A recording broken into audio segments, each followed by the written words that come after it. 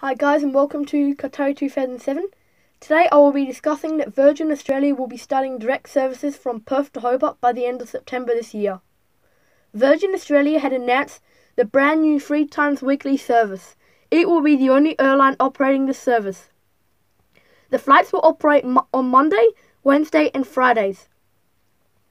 Virgin Australia's general manager said that the new service will connect the 2 unique capital cities. Virgin Australia said that they are proud to deliver a faster, more convenient and affordable connection between Perth and Hobart. Tasmania's Premier Will Hodgman said that this service will bring more international tourists to Tasmania, as people can now fly London to Perth, Perth to Hobart. Perth Airport's chief corporate said that this new service will bring over 55,000 passengers directly from Perth to Hobart.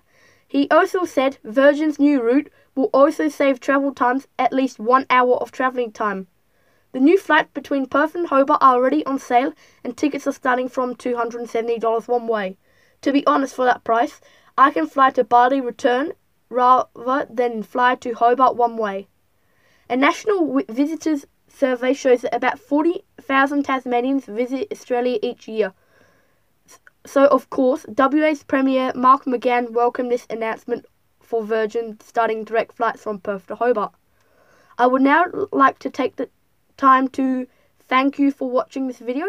I would really appreciate it if you would tell me what topic you want next and what I should improve on in the comments. Share this video so everyone is updated about the news. And subscribe and click the bell to be alerted for more important news and videos. Bye.